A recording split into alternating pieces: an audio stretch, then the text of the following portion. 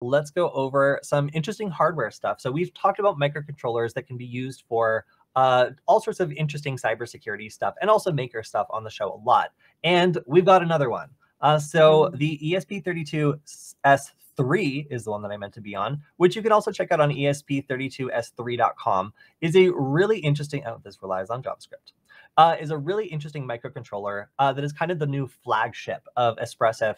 And a lot of these that have been coming out that we've been using, like the S2, just lack a little bit of something. Like, for example, the S2 is a really interesting board, but it doesn't have some of the features that the ESP32S3 has. So in particular, it doesn't have Bluetooth. And that is something that is a really cool peripheral to have if you want to be able to link to something like, I don't know, a speaker or a control system or an app on your phone to control this thing while it's doing Wi-Fi stuff and it's doing maybe human interface device stuff. It just adds like a lot that you can do on this. And I was actually hoping for a comparison versus the S2. But another thing is, and I know that you, I think, all right, so the S2 is supposed to have like a single core plus like a helper core or something. And I know that you've worked with it before and insisted it was dual core, so I'm not going to challenge you on that. But this one is truly dual core and it's a lot faster. And it has some additional like low power processors that are like little like helper processors that you can also use for stuff. And most importantly, I believe I addressed this here, it has things like AI built into it, or machine learning models built into it, including a cat face detection system. I'm not making this up. So that's a feature that everything needs to have on it. Exactly. So this actually innately will allow you to program in applications that do cat face detection. I'm not making that up. That was a primary focus of the developers, was to include this model. And of course, they have other stuff like human face recognition, human face detection, color detection, and hand pose recognition. But who wants any of that stuff? Really, it's all about the cat face detection. And it is important to kind of draw the line here. If you think that means it's going to recognize and let your cat in versus other cats, that is not, that's not what this means. It means that it can detect a cat's face, not that it can distinguish between cats. That would be cat face recognition. So don't get too wildly excited. I do want to put this in perspective, but I was amazed to see that this brand new microcontroller does in fact support cat face recognition right out of the box, essentially. So it can just tell cat or not cat, but it yeah, can't exactly. cats, So right? you could make something that lets your cat in, but not a raccoon.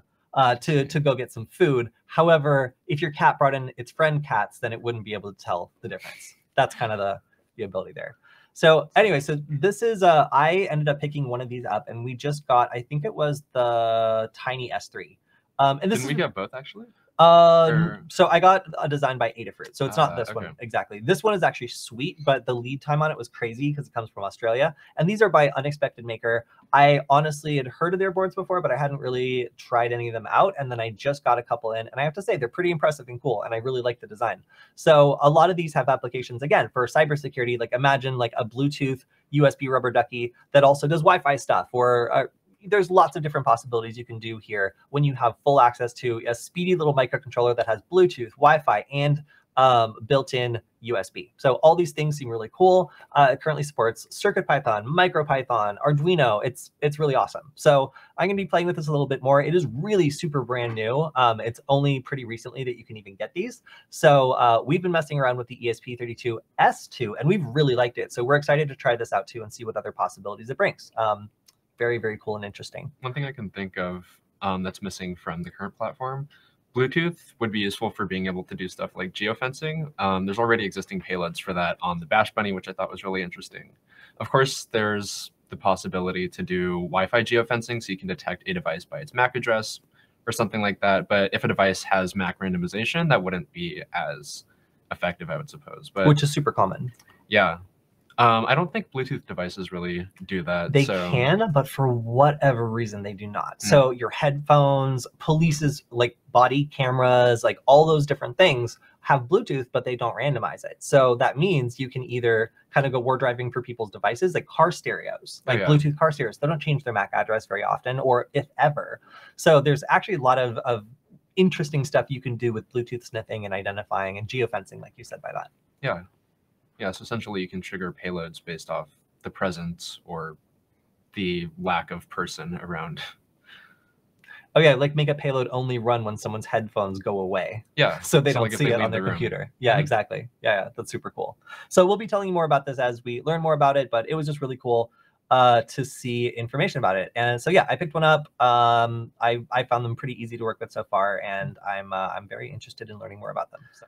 All right, so that's all the time we have for today. Thank you to everybody who's in the chat asking questions and commenting on the stories. And if you have any questions about anything that we've covered, or if you're watching on repeat, you can always leave a comment and we will make sure to answer it on our live Q&A streams, which we do every Wednesday now. So on our last Q&A stream, we had Darren Kitchen on, as well as Mike, who does Kismet, as well as some of the new improvements on the Wi-Fi Pineapple that we got to discuss. And that was super cool. So you can check out our live stream on Wednesday if you want to see us on Hack 5, maybe have a special guest on and ask questions and get them answered in real time. So big shout out, of course, to Veronis for letting us to continue to do this stream, which is really fun. And also shout out to everybody in the chat for just being here with us and getting to check in with us at the end of the week. Lots of fun to talk to all of you. And yeah, Alex, thanks for being here. Of course. Thank you for having me. All right. We'll see you all next week. Have a good one.